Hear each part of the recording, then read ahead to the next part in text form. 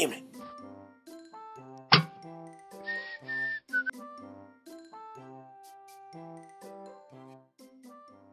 Really? Again with the truck? Who's that? Down here.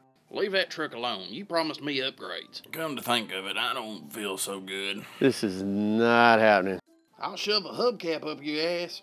So will that make it real for you? Oh my God, this is stupid. Well, I ain't done with you. Get back here, truck lover.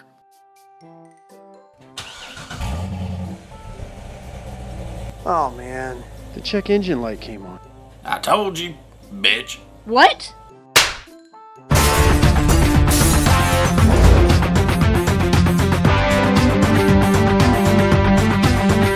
Hey everybody, Paul here, and today we're going to take a look at a faulty O2 sensor.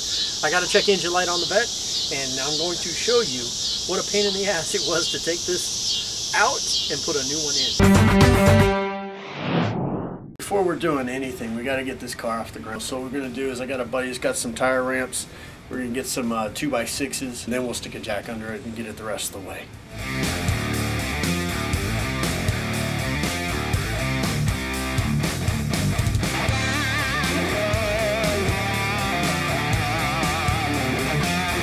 I had the jack under it, got the jack stands under it, and I realized, yeah, that little jack's not enough to get this car really up. So I had to go get a new jack.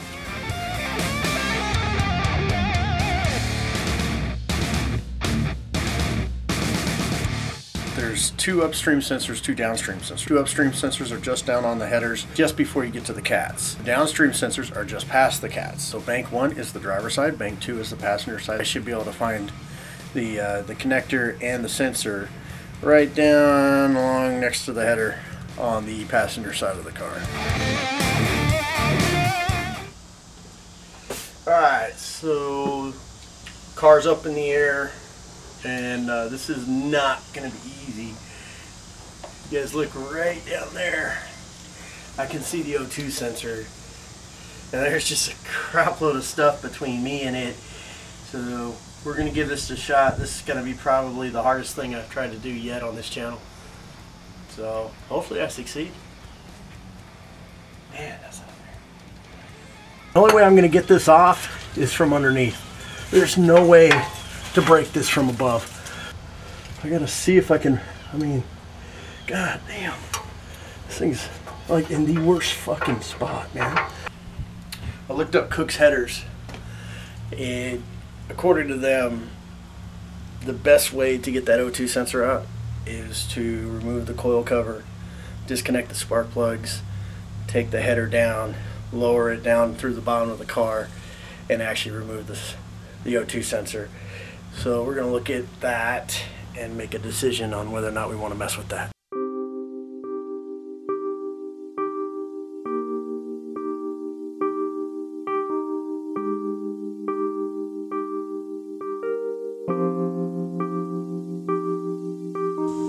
I'm extremely nervous.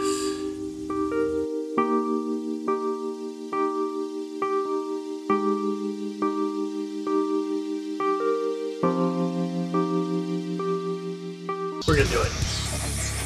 Alright, we've removed the battery post, so there's no power to the car. Next step is take off the coil cover. I'm gonna number each one of these plugs so I have the correct wire on the correct coil. That came off pretty nice and easy. I like that. Alright, so this is gonna be number 1. We're gonna tape it and label it. And we'll label the coil too. That way there's no question if I come back later. Alright.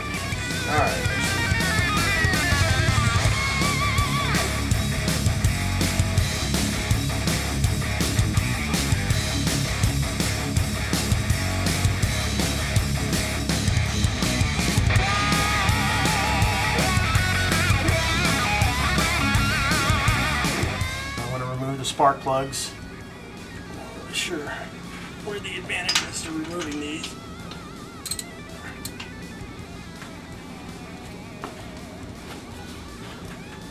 There it goes.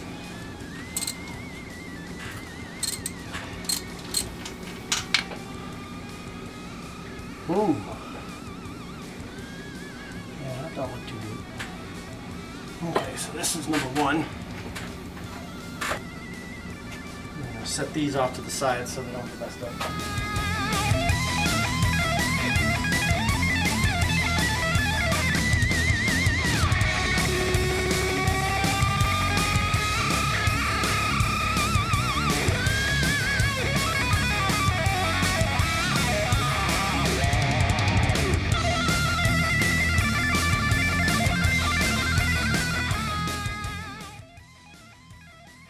All right, we got the bottom disconnected. We've got the plugs disconnected. We got the spark plugs out. Now it's time to disconnect the header. So there's 6 bolts going into the block. It's an aluminum block. So that's what we're going to do next.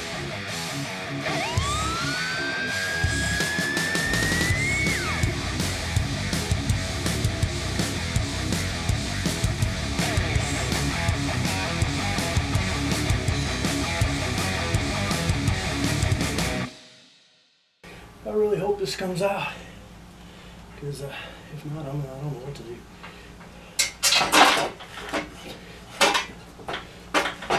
Alright, so I just pulled the header off. It just kind of dropped down about 6 inches. Since it's dropped down, I now have access to that O2 sensor. I'm going to see if I can get that out. Man, that's light.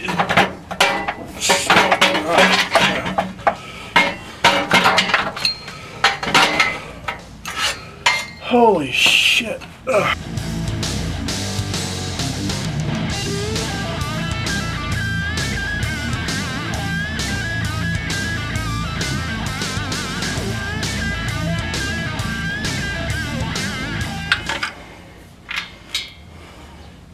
And voila. Well, it took a few hours, a couple extra steps, got me an O2 sensor off the car. Pretty shot. We got a replacement here. Got a little bit of copper, whatever. I forget what they call it right now. I'm too tired to even remember, so don't beat me up over that. But we're going to go down. I'm going to put this one in. Before you put it on, you got to take this copper packet. And you need to put that stuff all the way around here so it seals correctly when you put it in, screw it in. That way we get a good seal. Everybody's happy.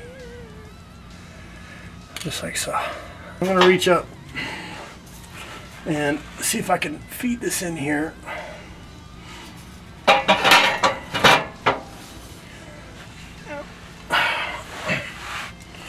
This ought to be good. This wasn't hard enough the first time. Let's try it being easier again. Put it back.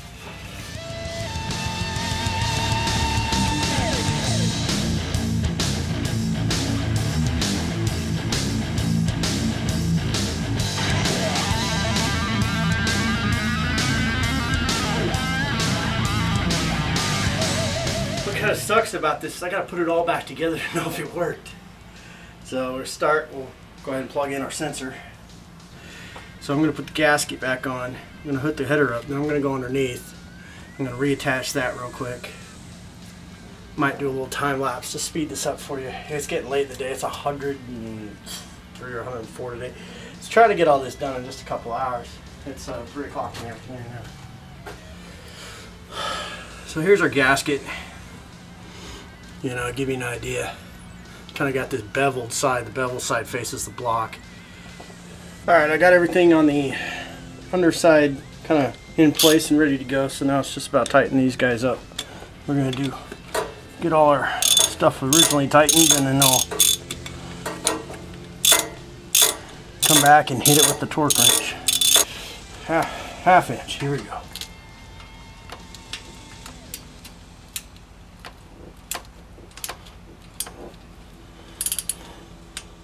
Alright, that's 10 pounds.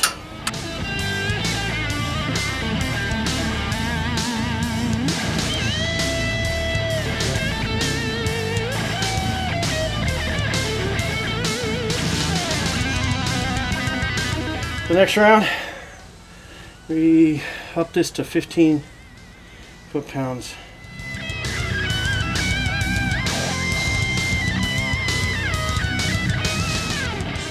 I went and got me some anti-seize, and I'm going to go ahead and put my plugs back in.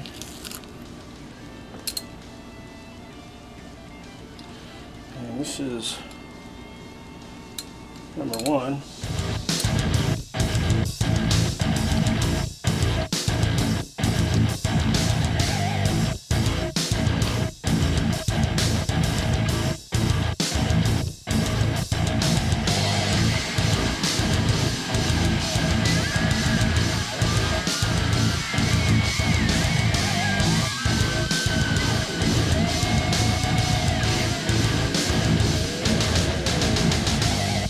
Alright, so all the spark plugs have been torqued down to proper spec.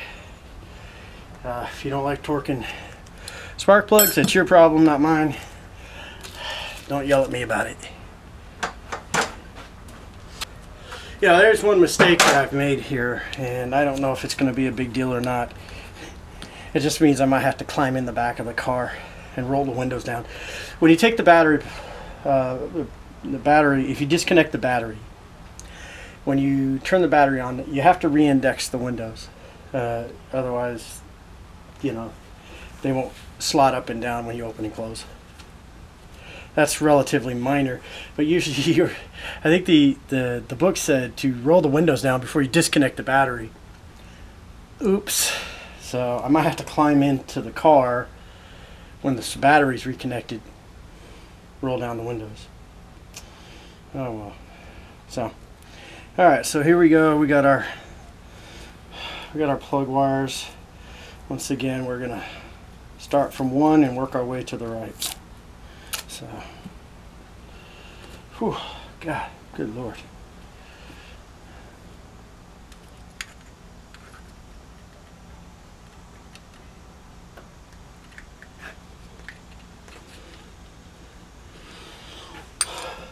Whoop, I think I moved. Did I move the camera? I may have. Didn't mean to.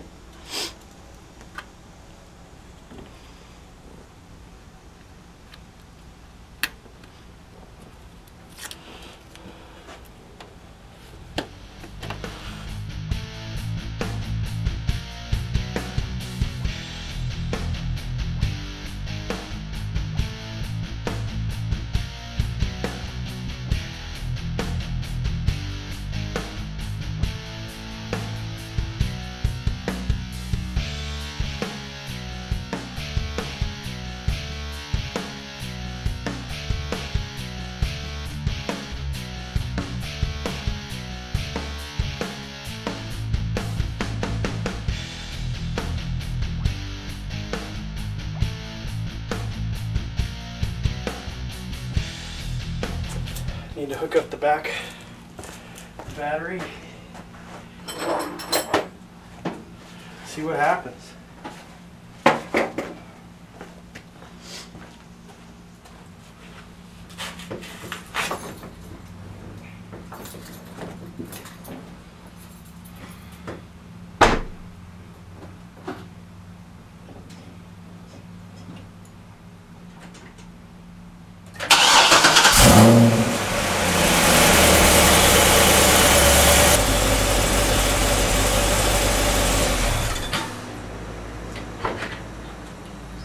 That was pretty cool.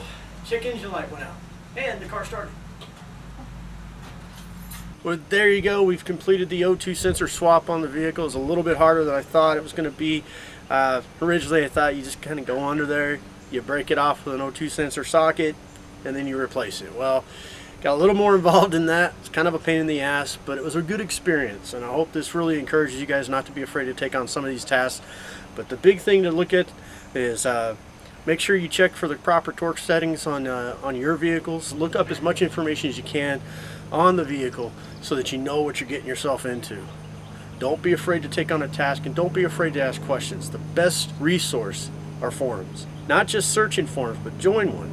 If you got a car that you're doing a lot of work on, join a forum on it. There are a lot of really smart people that already have done what you're trying to do, and they'll be happy to help you out. So I hope you enjoyed this. We'll see you next time.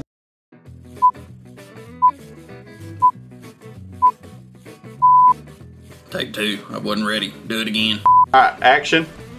Oh my god, I won the lottery! No, you Fuck didn't. this! Do these tires make my butt look big?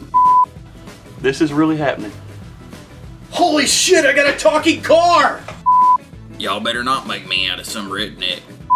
This is 30 weight. I asked for 10W50. Forgot what I was doing. I was in love with a Ferrari, but she slowed me down. Cut, cut, cut.